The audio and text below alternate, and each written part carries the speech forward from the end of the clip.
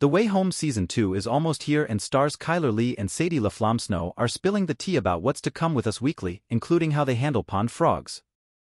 In honor of the upcoming season, which premieres on Sunday, January 21st, Us Weekly teamed up with Hallmark Channel for a special screening on Wednesday, January 17th. The mother-daughter event took place at the Garland in Los Angeles and was reminiscent of the summer set of Port Haven. Guests enjoyed the Port Haven a classic martini and the Pond a spicy margarita specialty cocktails while nibbling on small bites.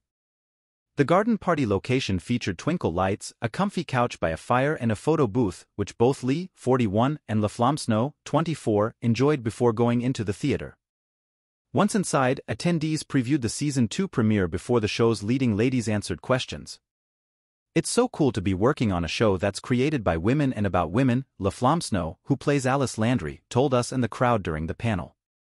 "I just feel like you just feel so heard at every turn, and that's something that has been a huge blessing in the process."